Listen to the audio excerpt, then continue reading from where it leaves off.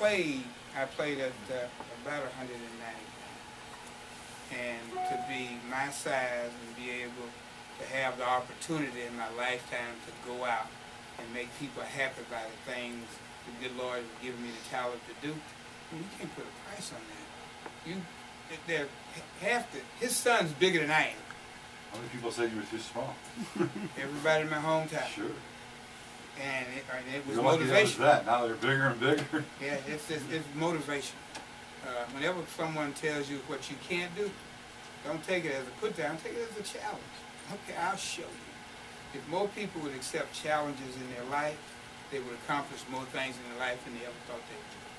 I mean, the good Lord gives you talent. You have to make the best out of that talent. I mean, we're all a talent in whatever field we take. I mean, we've all been successful and had successes in our life, and we don't do that because of us. We do that because it's been given to us to use. And if we don't use it, it's our fault. It is our fault if we waste the talent that the good Lord gives us. And I'm just a firm believer in that. I thank Him every day for the opportunity to honor Him by running out on the football field, umpiring, playing baseball, hunting. I mean, it's my way of enjoying it in honor of Him. And it's kind of kept me grounded in life. I mean, it's real easy to watch guys on TV make a tackle and pull off the helmet and beat themselves on the chest. They got it wrong. They think the game is about them.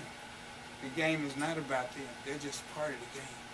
And if you tackle somebody, you're just doing your job. The same guy that gives up a 60-yard touchdown pass, 2 series later makes a tackle for a 1-yard loss, he takes his helmet off, starts strutting, starts dancing.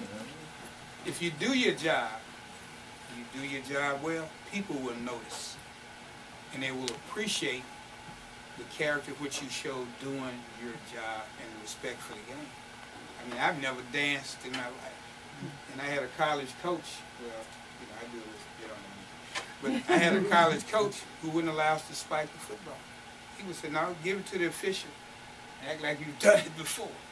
So, and I think if you ever watch Walter, he may have spiked about 3 footballs in his entire career, and 2 of them was his last year he played. All you've done is do what you're supposed to do. It's not special. You just completed what you were supposed to do. So, that's, I mean, it keeps you grounded.